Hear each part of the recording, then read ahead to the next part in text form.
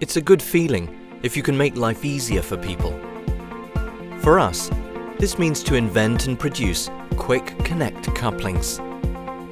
Solutions that increase your capacity and that keep you safe. But how did it all start?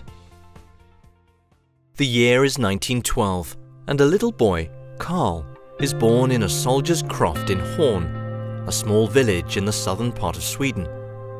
For Carl, the world is a magical place, full of possibilities, and his mind harbors a keen desire to invent and refine. His inventing career starts early, and Carl builds his first radio transmitter at the age of 8. And in the neighborhood, he becomes known as the clever one. Carl has a sweetheart, Anna, and as a young man, his goal is to find employment and to make her his wife. As a driven man, he succeeds despite tough times, and the couple sets down in their newly built house in Hovde. They have 4 children, Uwe, Kent, Bo and Inga. Carl is now working as a tool grinder at the Royal Armour Regiment of Skaraborg. Leaking and inefficient couplings make his hourly piecework a struggle, and a frustrated Carl sets out to invent a better coupling. A lot of time and money is invested.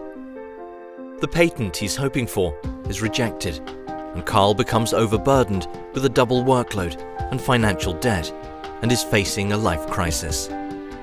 But a creative mind is not easily silenced.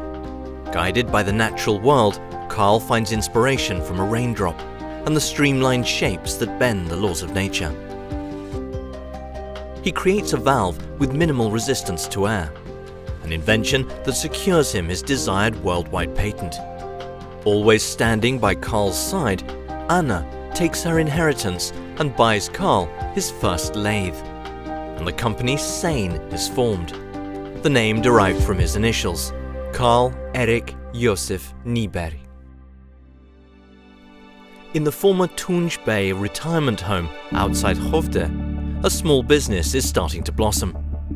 Carl's children are now old enough to get involved, together with many young boys from the local area, and they are referred to as the boys at the home. Carl treats his employees like family, and the atmosphere is easygoing and ambitious. Every morning, Carl picks the boys up in his Volkswagen minibus, and at the end of the day, he drives them back home. The bus also had another, perhaps even more important function, taking the boys dancing on Saturday nights. At the end of the 1960s, 2 large Swedish manufacturing companies within pneumatics and high-pressure hydraulics enter into contracts with C.E.J.N. This leads to increased turnover, and production at the old home is running at maximum. In order to keep up with demand, C.E.J.N starts building new premises in Hovde, a project supervised by a young third-generation current president, Marcus Alabier. The business is prospering, but another more worrying problem surfaces: Carl's weak heart. On 13th November 1970, at the age of 58, Carl Nyberg passes away from a heart attack.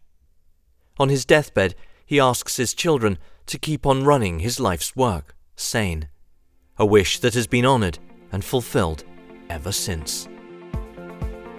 Carl's children have transformed C.E.J.N into an international company, now operating across 18 locations worldwide. Animated by the same spirit as at the beginning, we strive to make sure that quality, safety, and performance always comes first. Best for the user and the environment. And as Carl stated, everything that leaves C.E.J.N must be inspected and safe. Innovation continues to thrive with new technologies and the third generation at the helm. We really think Carl would have been pleased to see where we are heading.